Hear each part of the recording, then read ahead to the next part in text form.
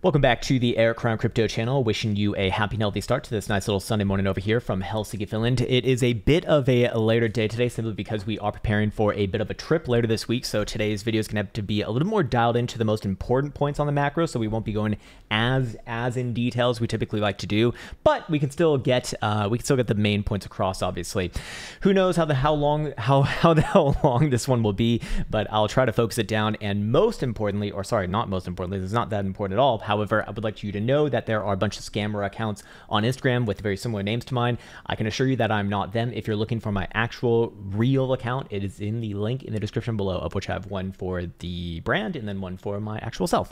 Anyways, is there anything else that I want to get into right here? No, man, it's time to get deep and dirty into the price action. So we're going to come back to a lot of the data over here on the main page. There's a lot of very interesting and very important and pertinent details that are really driving the main analysis. One of them being, of course, open interest right here. But for right now, I want to first nail it down on the short-term timeframes, do a brief overview on that, follow up on yesterday's analysis, and then we'll get into the fun stuff for the long term. So let's get on over here and let's start it off with the shorter-term timeframes, like a 4-hour, and what do you know, Bitcoin's still within the same range that we've been looking at. However, we are starting to see Bitcoin show a little bit more signs of a test towards the top side of that range, about 39,300, as we did say was likely coming into this weekend here. But realistically, I'm not necessarily looking for a break over the weekend. This is more or less likely a setup for the week to come. So with that in mind, it's still the same criteria to validate an actual breakout in this case, with targets up to very likely at least $40,000, a little bit above $40,000. Personally speaking, I do think that Bitcoin would make a nice run somewhere between about 41 and 43 specifically before the next sort of decision will be made on the actual structure of this asset. By the same token, I would actually put a nice little line right here, like draw the line on a chart. Not a big fan of that, but 34,500 is my criteria now for validating not just a major downside, but a continuation all the way down somewhere between about $29,000 to $30,000, with very likely another bounce somewhere right around there. But well, probably not good things after that bounce. But anyways, that's a little bit further away from where we're at right now, so I don't think it's too much relevant to be speaking about. And more importantly, again, the same criteria for validating a continuation of this upside move. It's the same as yesterday, 39,300 on a 4-hour closure, or a daily above about $39,000 would do it for me. And then yes, I'd be looking for another, $2,000 to $4,000 rally up somewhere into the shallow $40,000 territory. Keep in mind, however, that doesn't really do too much even for the daily right here, simply because we do see, if I get rid of my moving averages right there, we do see that the 382 is actually right around $40,000, but above there we do see the 0.5 directly in line with the last lower high on the daily. So as always, trend takes over everything else, and as long as Bitcoin is operating in a lower high fashion, this is overall bearish. Hard to talk about hopium, although we can talk about the validation conditions necessary to reverse price action right here. But of course, that is now going to have to incorporate the weekly as well, and that's very far away. To put it bluntly, as long as Bitcoin's below $48,000, there's no real talks of any long-term macro reversal off the lows here. But hey, that is still a pretty massive range in the sense that Bitcoin could rally up $10,000 from where we're at right now into mid to late February in this case, and that would be definitely I would imagine a very tradable moment. But ultimately, it doesn't really do anything for the higher term time frame. So I want to be very, very deliberately clear with that, because a lot of the time we're going to get caught up, myself included in this as well, caught up in moves against the current trend that don't really do anything but look impressive nonetheless. So please understand that that is where things actually do start to change. Until then, I'd still be going level by level in this case, using the 382 as sort of the next major region that if Bitcoin can close a medium or higher term time frame above that region, I would look for extension all the way up somewhere around the 0.5, which again is around that last lower high. So that would be more or less an area between about 43,500 specifically to 44,500 in this case. So $1,000 range right there. And that would be the next major area I'd be looking for a bit of a pullback upon the actual, meeting of that price action. And then the real question is, does Bitcoin close above $44,000 or not? If it does, yes, I would extend that another, $4,000 to $5,000, somewhere between about $48,000 to maybe even as much as $50,000 right here. That's where things really start to matter for the macro. So until that happens, again, short-term timeframes, I don't even really need to look at too many indicators here. It's actually quite quite dry and simple. And of course, below 34,500, I do look at price action as no longer more likely to bounce before having a downside continuation to new lows on this run. In that case, a targeted region of about $29,000 to $30,000 would be reasonable in what I'm looking for essentially before the next, major bounce potential. So with that in mind, that is essentially to say, as long as Bitcoin's above 34,500, I am looking for Bitcoin to trade sideways and up outside of this range into early, mid, maybe even late February with those next targets in mind upon the validation conditions that we just spoke about. I'll just briefly bring up momentum oscillators right here just to see what we're looking at right now. I don't really see anything that's too obvious. Maybe a short-term pullback is a little bit more in the cards, but again, short-term pullback is not the same thing as a short-term reversal. So please have those major areas out in mind, and I'll actually really avoid talking about the very short-term timeframes, like anything under an hourly in this case, which I typically don't discuss anyways. But if I am looking at an hourly for what it's worth, yeah, a little bit of a short-term pullback, perhaps in order, especially considering that CME did close on Friday at 37,770. So we probably hang somewhere around that region to close the week out a little bit later today at 7 p.m. Eastern Standard Time. That is. So you can see basically on CME it was right around your range highs right there, but not quite exactly where we're at right now. So Bitcoin more or less probably stays around here, maybe takes another $500 move to the downside around that time, but ultimately doesn't really mean all that much. So that's just a long way of saying I don't really expect too much until CME opens at minimum. And we probably hang around this region until then. Okay, cool. So what did I want to get into next? Let's go over here now into the daily. And do we see anything of particular interest here on the daily? Yeah, I want to once again talk about why I think this next move to the upside, while it could play out, even $10,000 to the upside, it is still most forefrontish a corrective move. Why is that? We're working off of extremes on daily BBWP here, and we're actually already below the moving average on this indicator. And on top of that, we do see that the daily jewel is showing upside momentum, but that within the context of declining volatility is a corrective move first and foremost. It doesn't mean, however, that Bitcoin can't set up for a reversal over the more long period of time. But if Bitcoin is going to get a reversal like that, it's probably going to look something a little bit more like this. So here's the hopium essentially. The hopium is that Bitcoin in the next 2, 3, maybe even 4 weeks essentially puts in something like this, maybe a short-term downside move, doesn't matter. More importantly, validation above here, and then the big one right here, obviously at the 618 in this case. But ultimately, let's say Bitcoin gets somewhere between the 0.5 and the 618, which is your traditional bull trappy region off of a off of your first rally after a massive downtrend in this case. Anyways, I would expect price action somewhere in this region right here to show some weakness and pop back down. The question is, after it pops back down, does Bitcoin get in a higher low specifically above the $40,000 territory right here, the 382, or does it maybe bounce there, put in another lower high and break below specifically that region? If you see that, if you see a daily closure below $40,000, that would be a very good indication that Bitcoin is very likely going to revisit not just its current lows, but very likely make a full-on move all the way down to the same lows that you saw in July and January of the past year, somewhere between about $29,000 to $30,000. Very likely things would bounce around there. However, that would very likely just be that, a bounce before a long-term continuation. That can take months and months and months and months and months to play out.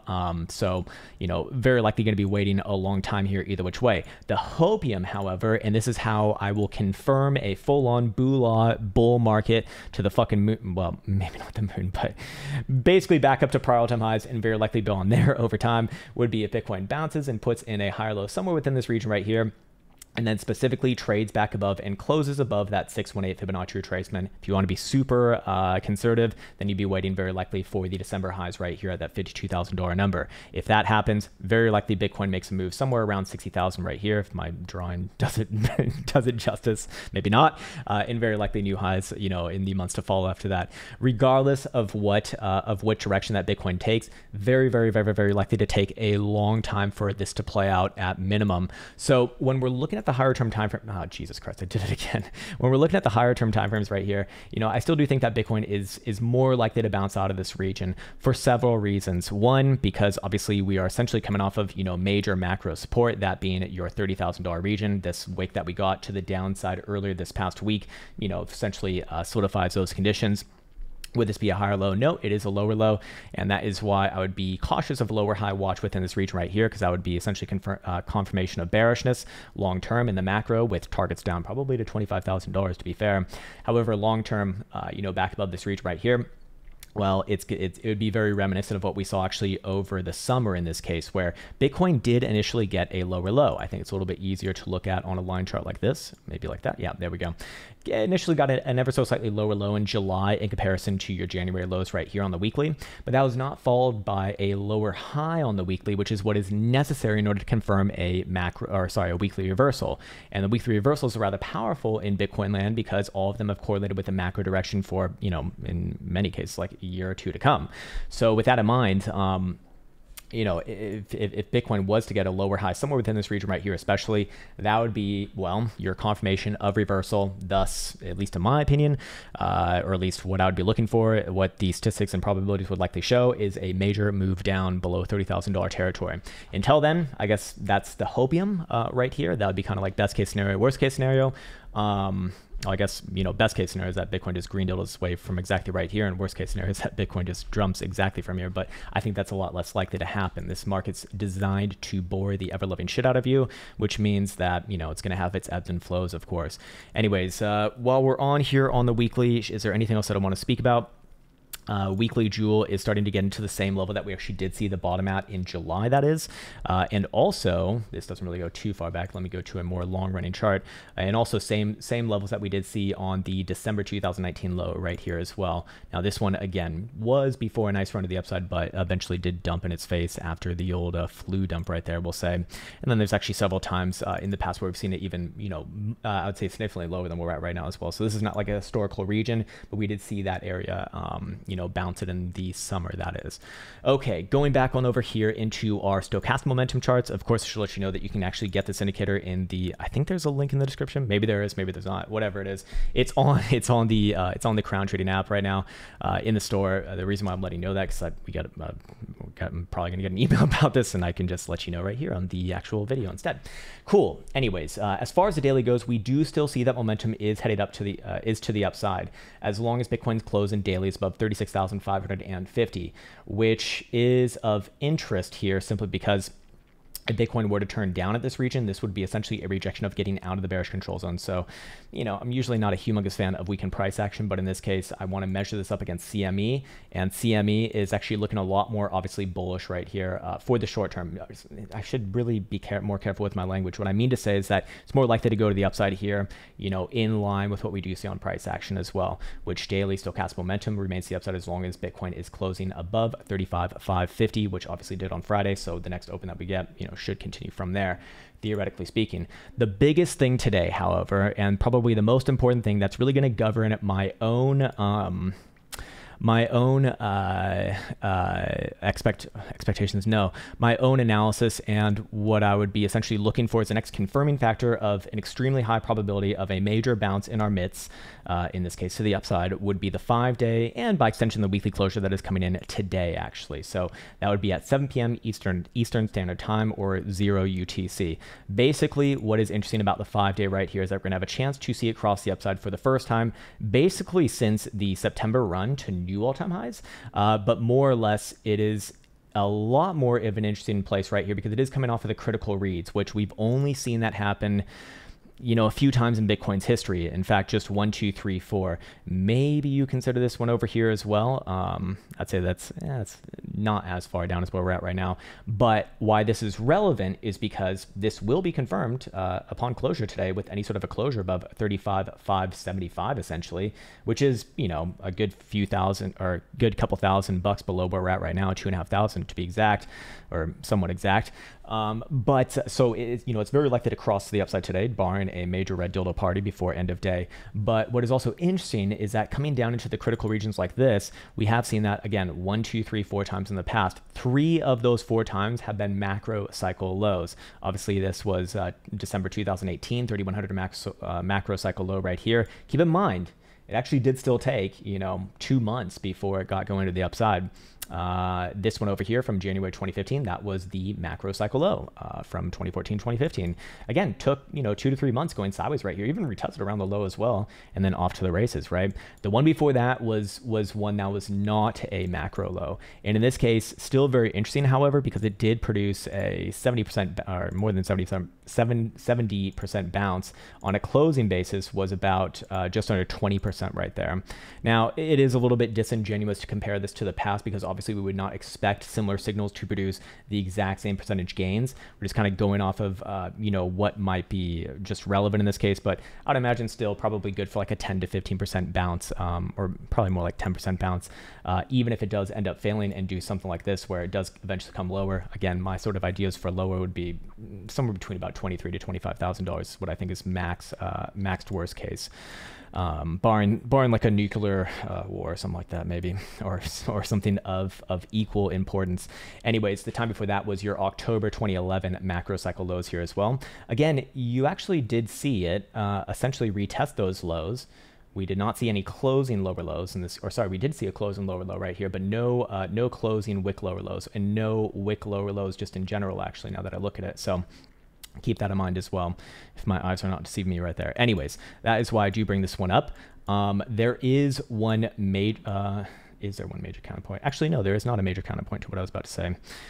So fair enough. Yeah, I think I'll just leave that one right there. The weekly is not as not in as of a obvious position as well. It'd require 45,000 bucks right here. But again, the weekly and the 5-day coming down at the same time. Obviously, you do expect the 5-day to, lead into the weekly, but both of them coming down and turning within this region in the past has been, some pretty good bottoming areas, if not for anything else, a nice relief rally. So, Bitcoin could very easily play, 10 to 15% off the, more like 20 to maybe even 30% off the lows. So not really do all that much. But that's still, a rather tradable area. On top of that, I do see my more experimental indicator over here. It's not a signal just yet, but typically when you get into this region, you're getting very, very close. And that should naturally front run the stochastic momentum right here, just for what it's worth. Same thing on the 5-day, which it already is actually given a bit of a long signal for what it's worth as well. All right, cool. 16 minutes into this bitch, and let's talk a little bit more why it's likely to bounce here than not. I want to round out this case just a bit more. First, I wouldn't say this is first and foremost, but just, an obvious one is going to be the monthly 21 exponential average, which is a natural region to be taking profit from for the people who are shorting this bearish divergence right here. So, if you were short and you are taking profit, then obviously you are going to be doing what? You're going to be buying your shorts back. So in this case, likely to bounce around this region. On top of that, we do see that this was your quarterly backfill from our summer reversal, actually, and also a test to the 9 as well. The 9 EMA right here, that cyan moving average.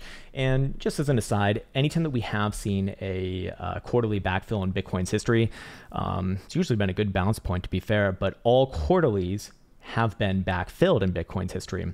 In fact, you see this, Bitcoin coming down a little bit in the short term, like we said. That sounds really up my own Angus right there. Look, just pointed it out. Sorry, just disregard that. That was stupid. Anyways, all of these are, I think, quite obvious here. The only one that's a little bit different is this one from January 2019. This one was not back tested immediately on the next quarterly.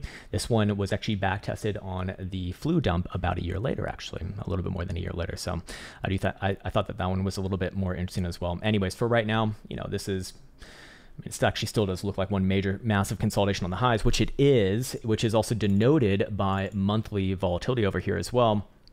The problem with that is that this can still come lower, and that might even correlate with price action coming lower as well. Anyways, and also monthly Joule being downside angled coming into the last couple days of the trading month here, not the best signal as well. Not that I think that it's like a fully actionable one just yet, but if we see volatility turn up with monthly Joule still angled down, that would be rather concerning.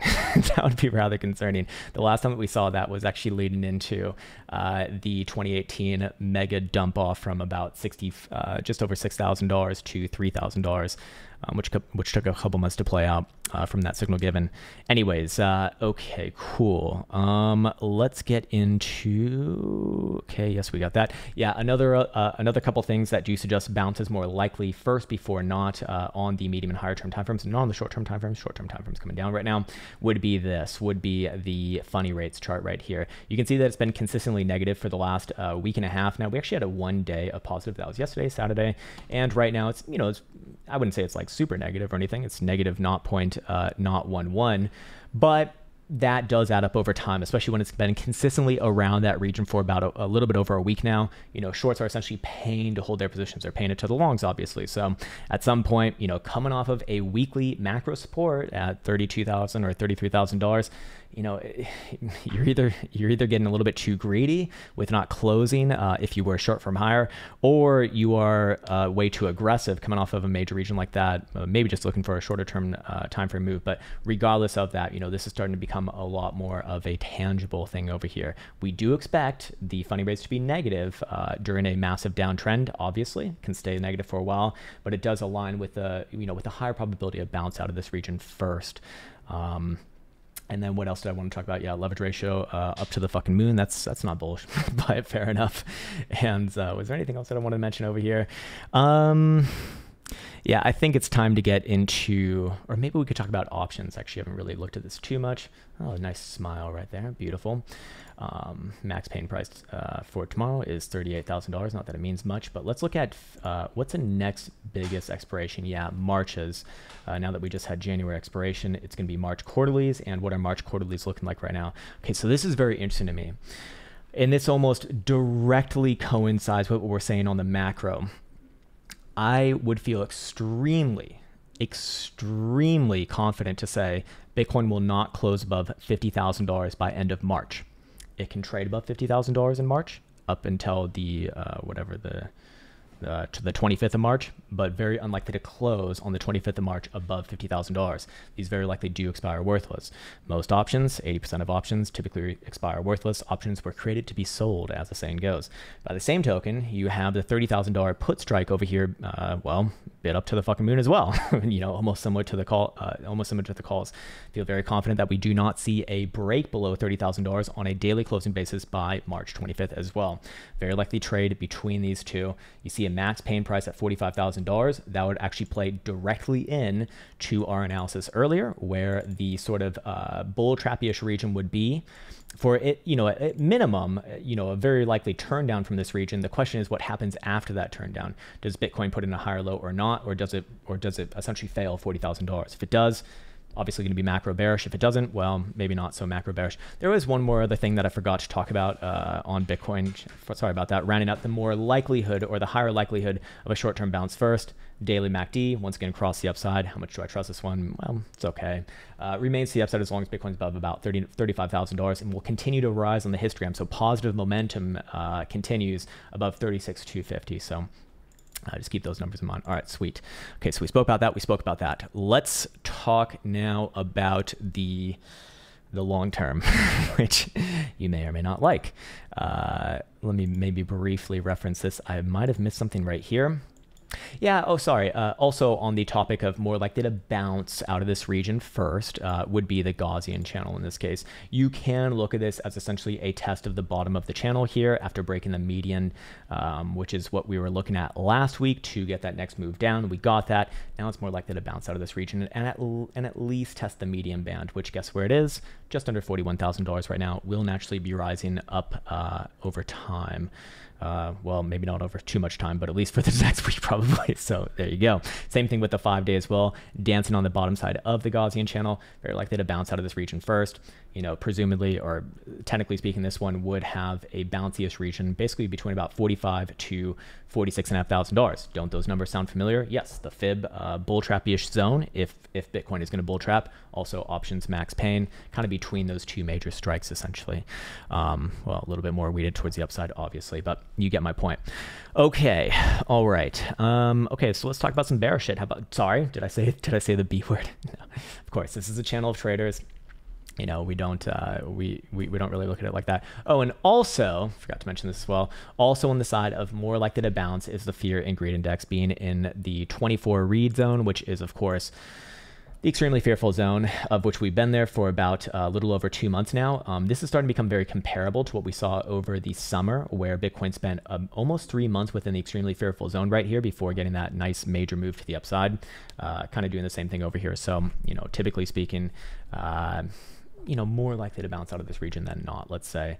And also the Nupple as well is actually, that's a great name, is down around the same lows that we saw from the summer here too. So, you know, wouldn't really take too much to bounce. If I'm looking at risk rewards, if I'm looking at probabilities, if I'm looking at statistics, if I actually was showing my stuff over here, well, that's, again, more likely to bounce than not out of a region like this over the next few weeks.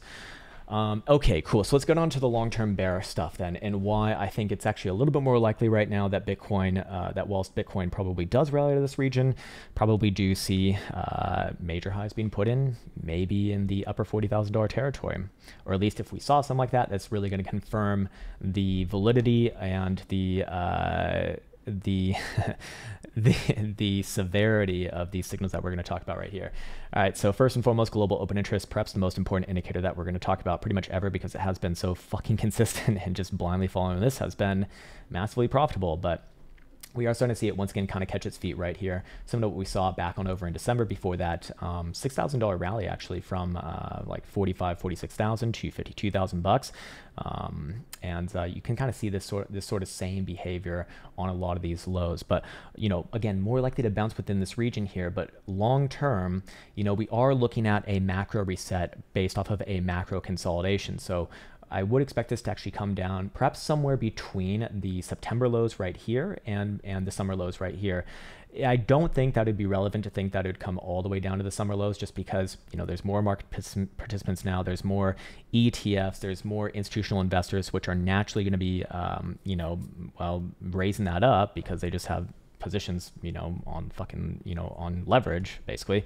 And then also, you know, what else was I going to say on that? And then also, I mean, with more institutions, and they're just going to naturally be using derivatives to be, you know, covering their positions. They're not like the normal retailers who will just hold positions and have like unlimited risk on both sides. Like they don't do that, or it's not that they don't do that, they cannot do that, because the risk management officer is going to be yelling at their face, as I've had in the past myself. It's like you get a call and it's like, "Hello, please. Hey, sir, have you noticed that you have?" Have you noticed that you have X amount of deltas to the upside and you have no fucking downside cover? Hey, maybe want to change that, or we're going to get rid of you. So you can't do that in a professional sense. As like a retailer, you know, being your own boss and mostly just playing around with, you know, fun money. You know, people obviously don't care. They use it more like gambling, but that's not how the people who move this market, that's not how they really look at that. So again, I do expect us to kind of move up out of here. What would be very concerning, and this would be like a really, really damning thing if we see it, in my opinion, is that if we saw the open interest get above 13 billion, because all major corrections have started basically just above 13 billion, that is 25% or more on all of them, by the way, in the past year. Whilst Bitcoin gets somewhere between about $44,000 and $48,000 or $50,000, whatever it ends up being. If I see something like that, that would be a really good setup. In fact, pretty much the same setup that we saw on the last few major highs, actually, in that same region, in fact, as well, which is rather damning. On top of that, again, on the bearish side, you know, leverage ratio over here, going to the moon and beyond. Again, we do naturally expect this to go up over time, but still, this is, you know, this is extreme for already extremes. So I do put that more on the bearish side. Let's round out this case a little bit more. So let's bring up this chart. I think that this chart is also a major unsung hero. We pointed it out a few times in December and followed up in it in January as well. And that would be the U.S. Basically tethered dominance chart right here. I'm going to put it on a line chart in this case. It's going to be represented by the cyan right here. And you can see and probably intuitively understand that when tether dominance goes up, what does that mean? It means that people are essentially pulling out of their cryptos into tether. When do you do that? Essentially, you do that, well, to conserve your US dollar value. Why do you want to conserve your US dollar value? Because your crypto value is going down, most likely, which it very much has in the last 2.5 months now. So in this case, while it actually is, again, more likely to pull back after testing the prior highs from September 2020 and July 2021 right here, both major lows actually, that first and foremost is I would have to be looking for it to put in a higher low after that. And then potentially a major breakout. Again, that would imply that Bitcoin does long-term breakdown. I'm holding off my long-term views on this one because I just want to present the data as it is, and then you can decide for yourself. But basically, what we can do with this is we can compare it to a Bitcoin chart in orange, which I'll just bring up right here. Let me just let's pull up maybe Finex. Yep. And hey, that's not it. Oh, that's Bitcoin shorts. We don't care about that. Bitcoin USD right there. Yes, this would be much better. There we go. Let's put it on log scale so you can see it very easily. And you can see that pretty much throughout the whole totality of the recorded history of this chart, they have been playing opposite of each other as you would expect. The only time that you saw them both play with each other to the upside consistently for a long time was coming off of the March 2020 lows right here into October 2020 right here, at which point tether dominance really started to fall as Bitcoin essentially broke out of its prior all-time highs of the 2018 macro cycle. So, if we're speaking theoretically here, why would they both rally at the same time? Both Tether and cryptos were rallying to the moon and beyond after this was, of course, the flu dump. And, what was happening during that time? Infinite printing. So, both were kind of just going up to the moon, and I imagine Tether just went up, just got dragged up simply for the fact that its market cap was increasing due to, just the general market here. Anyways, so yeah, in this case, we're right again at the prior highs, so very likely to pull back short term, which very likely does equate towards upside price action for Bitcoin, that is, but have to be looking for higher lows. So where am I looking for on the higher lows? How far back can this one pull back without actually losing its structure? Could pull all the way back down to like low 4%, that being about 4%, even maybe as little as 4.25%, but very likely does pull back from here. I would say that this one starts to lose its trend. It's kind of hard to judge it right now because we don't really have too much going on right here, but it wouldn't be until we start to see dailies below about 3.8% for tether dominance. Until then, all pullbacks are higher lows and have to be treated as such for long-term continuation. The weekly, again, likely to pull back here after testing your last few highs. I mean, this is where this thing typically finds its highs, but higher lows would be still long-term bullish, and same thing on the monthly right here as well. So again, more in the bearish camp. On top of that, we can also bring up good old, or maybe not so good old, where the fuck is it? Dixie right here. Humongous move to close out Friday. As you can see right there, we've been bullish on this one for a while. We even got the pullback that we were looking for right here. That pullback, again, just another higher low. So this is continuation by fucking definition. I am looking for this one to trade up into February, March, somewhere around about $98. Long term on the quarterly, this is just not, simply put, it is not a bearish chart. This is very likely to work its way up, maybe even past $100. But I would imagine in the next half year to a year, very, very likely 99 to 99.5 at least, that is. So I have no reason to be bearish on this chart at all whatsoever, as long as you're above, especially about 95.25 on a weekly in this case. And right now it's just continuation.